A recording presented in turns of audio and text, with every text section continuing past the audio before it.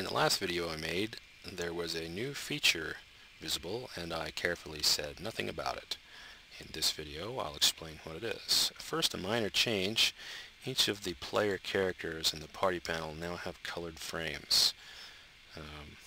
This is significant.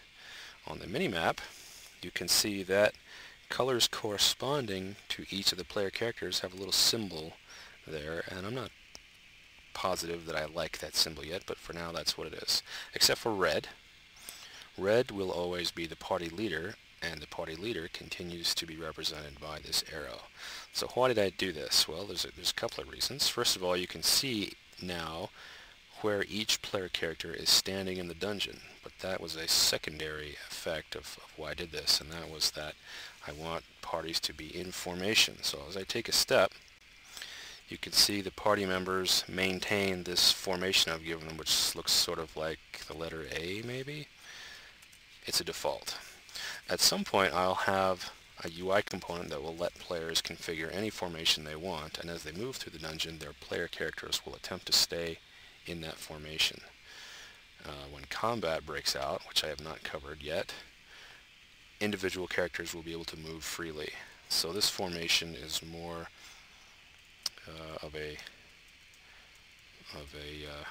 way of grouping player characters as they move outside of combat. Now there's a couple of things to consider with formations. One I'm about to show as I walk down this narrow hallway.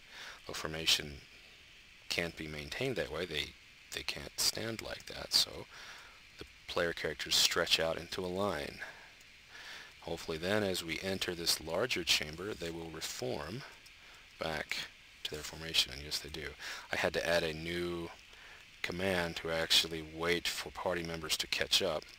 They move all at the same speed, which means anytime an obstacle is encountered and the formation is deformed, they can't reform unless you give them a few steps to catch up to you. So I was pretty happy with some of the algorithms and things that went into figuring all this out. It was fun, I guess you could say.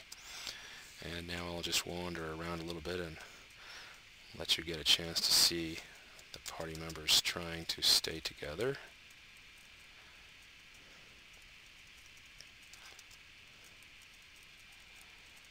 You may have noticed a few extra monsters going by. That's just for fun as well. I did finally fix that problem that you may have seen in earlier videos where you could walk through monsters. Can't do that anymore.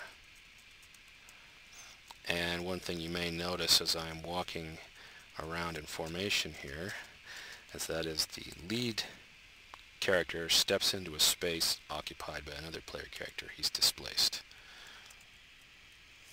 And there's another of other considerations going on there.